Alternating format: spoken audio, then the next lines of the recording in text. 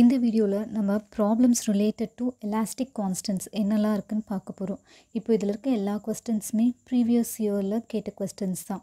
So இப்போ நம்ம அதை சால்வ் பண்ணலாம். இதை பேஸ் பண்ணி இருக்கிற கொஸ்டின்ஸ் நீங்கள் சால்வ் பண்ணி ட்ரை பண்ணி பாருங்கள். இப்போ ஃபஸ்ட் கொஸ்டின் பார்க்கலாம்.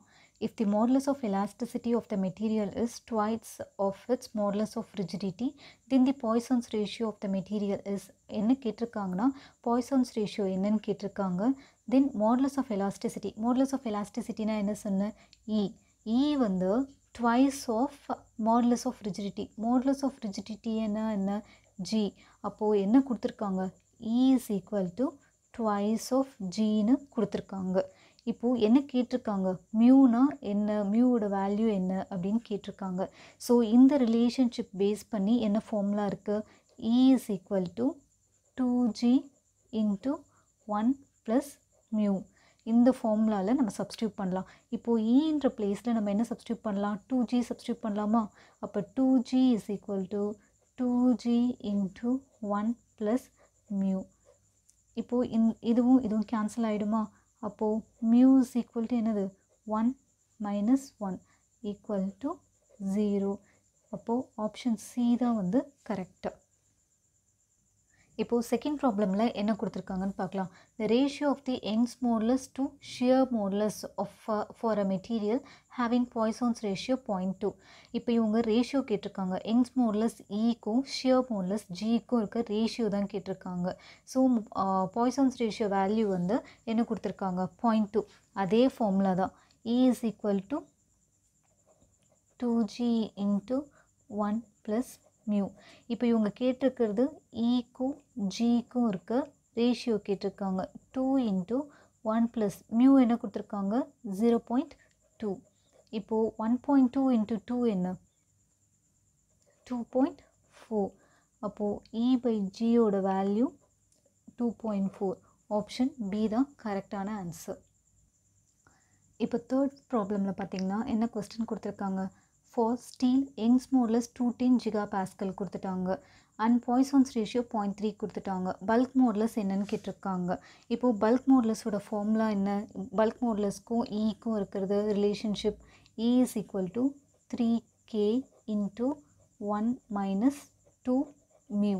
இப்போது இந்த ஃபார்முலாவில் நம்ம வந்து E கொடுத்துருக்காங்க, K கேட்டிருக்காங்க, மியூ வந்து 0.3ன்னு கொடுத்துட்டாங்க. இப்போது ஈனா இன் டேர்ம்ஸ் ஆஃப் வந்து K வந்து ஜிகா பாஸ்கல்லே கேட்டிருக்காங்க. ஸோ எந்த யூனிட் கன்வர்ஷனும் வேண்டாம். அப்போது 210 equal to 3K into 1 minus 2 into mu என்ன? 0.3. இப்போது இந்த 210யும் இந்த 3யும் கேன்சல் பண்ணால் எத்தனை டைம்ஸ் போகும்? 70 டைம்ஸ். அப்போது 70 equal to K into 1 minus 0.6. இந்த 1 மைனஸ் 0.6னால் நமக்கு என்ன வேல்யூ கிடைக்கும்? 0.4. அப்போது K is equal to 70 divided by 0.4. இப்போ இந்த மாதிரி பாயிண்டில் இருக்கிறத எடுத்தால் மேலேயும் கீழேயும் மல்டிப்ளை பை 10 டிவைட் பை 10 பண்ணலாமா? அப்போ 700 டிவைடட் பை 4ன்னு வருமா? அப்புறம் நெக்ஸ்ட்டு 1 டைம்ஸ் போகுமா? தென் ரிமைண்டர் நமக்கு என்ன கிடைக்கும்? 3. நெக்ஸ்ட்டு 3ன்னு வரும்போது 30. அப்போது 7 டைம்ஸ் வந்து 28, ரிமைண்டர் வந்து 2. தென் அதுக்கப்புறம் வந்து 2னா 5 டைம்ஸ் வந்து 20. ஸோ 175 ஜிகா பாஸ்கல் தான் வந்து ஆன்சர். ஆன்சர் வந்து 175. ஆப்ஷன் பி தான் கரெக்டான ஆன்சர். இப்போ ஃபோர்த் கொஸ்டினில் என்ன கொடுத்துருக்காங்க? The shear modulus of a material is half of the Young's modulus. இந்த ப்ராப்ளம் அப்படியே ஃபஸ்ட் கொஸ்டினோட ப்ராப்ளம் தான். ஆனால் அங்கே எப்படி கொடுத்துருந்தாங்கன்னா Young's modulus வந்து twice of shear modulusன்னு கொடுத்துட்டாங்க. இங்கே என்ன கொடுத்துருக்காங்கன்னா shear modulus half of the Young's modulusன்னு கொடுத்துட்டாங்க. பட் ஆன்சர் ரெண்டுத்துக்கும் சேம் தான் வரும். ஸோ இந்த சம்ம நீங்களே சால்வ் பண்ணி பாருங்கள். இப்போ நெக்ஸ்ட் கொஸ்டினில் என்ன கேட்டிருக்காங்கன்னா what will be the value of Poisson's ratio if the Young's modulus E is equal to bulk modulus. இப்போ என்ன கேட்டிருக்காங்கன்னா மியூவோட வேல்யூ கேட்டிருக்காங்க. Young's modulus ஈயும் பல்க் மாடுலஸும் ஈக்குவல். அப்போது நம்ம என்ன பண்ணலான்னா E is equal to 3K into 1 minus 2 mu. இந்த ஃபார்முலாவில் ஈயும் கேவும் சேம்னு சொல்லிட்டாங்க. ஸோ நம்ம ரெண்டுத்தையும் கேன்சல் பண்ணிடலாம். இப்போது 1 டிவைடட் பை 3, ஏன்னா இந்த சைட் 3 கொண்டு வந்துடலாம், ஈக்குவல் டு 1 மைனஸ் 2 மியூ. இப்போ நம்ம என்ன பண்ணலாம்னா இதை இந்த சைடு எடுத்துகிட்டு போயிடலாம், இது இந்த சைடு எடுத்துகிட்டு வந்துடலாம். அப்போது என்ன நெகட்டிவ் சைனை இது பண்ணுறதுக்காக 2μ is equal to 1 minus 1/3. இப்போ இது எப்படி வரும்? 2μ is equal to 3 minus 1 2/3. இந்த 2 கேன்சல் ஆனால் μ is equal to 1/3. Then option பார்த்திங்கன்னா C தான் ஆன்சர். இப்போ நெக்ஸ்ட் கொஸ்டின் என்னென்னா, a steel bar 10 mm by 10 mm cross section is subjected to an axial tensile load of 20 kN. அப்போ load கொடுத்துட்டாங்க 20 kN. அப்புறம் அந்த ஸ்டீல் பாரோட cross sectional ஏரியா கொடுத்துட்டாங்க. if the length of the bar is 1 mm and E is equal to 200 gigapascal, then the elongation of the bar is, இப்போது elongation of the bar கேட்டிருக்காங்க. elongation of the பாரோட formula என்ன சொன்ன? delta L is equal to PL by AE. இப்போது இதில் என்னென்னா load கொடுத்துருக்காங்க. P வந்து என்னது 20 kN. தென் லென்த் என்ன கொடுத்துருக்காங்க 1 மீட்டர். தென் A என்ன கொடுத்துருக்காங்க கிராஸ் செக்ஷனல் ஏரியா இதில் கொடுத்துருக்காங்க. நெக்ஸ்ட் வந்து E கொடுத்துருக்காங்களா 200 gigapascal E. இப்போ எல்லா டேர்முமே இங்கே ஆன்சர்ஸ் வந்து எம்எம்மில் கொடுத்துருக்காங்க. ஸோ நம்ம எல்லாமே எம்எம்லே கன்வெர்ட் பண்ணிக்கலாம். இப்போது வந்து லோட் வந்து 20 into kN. அப்போது 10⁻³ நியூட்டன் இன்ட்டு லென்த் வந்து 1 மீட்டர். அப்போது 10⁻³ mm. Then divided by 10 into 10. இதோட யூனிட் வந்து mm².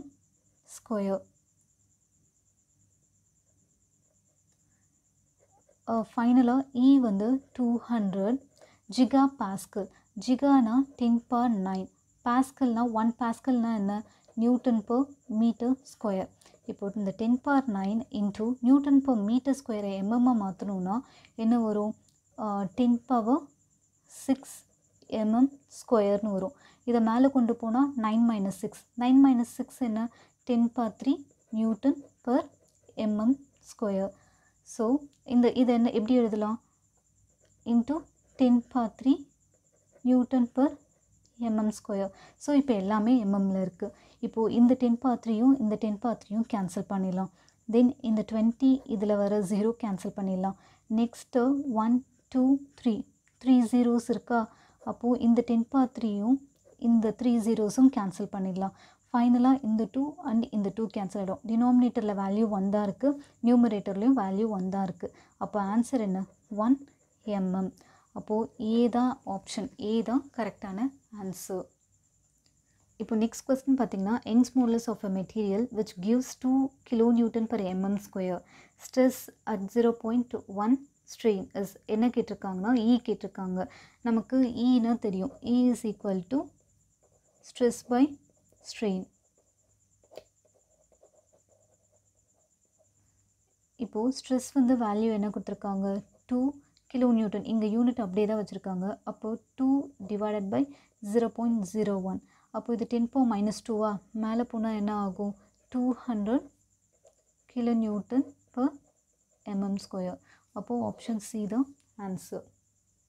தென் லாஸ்ட் சம் என்னென்னா, rubber balloon has Poisson's ratio 0.5. நான் ஆல்ரெடி சொல்லியிருக்கேன், ரப்பருக்கு Poisson's ratio 0.5. If the uniform pressure is applied to flow the balloon, the volumetric strain of the material will be. இப்போ என்ன கொடுத்துருக்காங்கன்னா mu கொடுத்துருக்காங்க, ஆனால் volumetric strain கேட்டிருக்காங்க. So அப்போ இதோட வேல்யூ எப்படி இருக்கும்? இப்போது E is equal to 3K into 1 minus 2μ. இப்போது இதில் பல்க் மோட்லஸ் K இருக்குல்ல, இந்த இடத்துல நம்ம என்ன சப்ஸ்டியூட் பண்ணலாம்? 3 is equal to change in pressure by volumetric strain into 1 minus 2. மியூவுக்கு பதிலாக நம்ம என்ன சப்ஸ்டியூட் பண்ணலாம்? 0.5. இப்போ வால்யூமெட்ரிக் ஸ்ட்ரெயின் தான் நமக்கு தேவை. Volumetric strain is equal to 3 into delta B by E into 1 minus என்ன வரும்? 1 minus 2 into 0.5 1. அப்போது 1 minus 1 0. அப்போது வால்யூமெட்ரிக் ஸ்ட்ரெயினோட வேல்யூ என்ன? 0 தான் ஆன்சர். ஸோ ஆப்ஷன் டி தான் correct answer. Thanks for watching.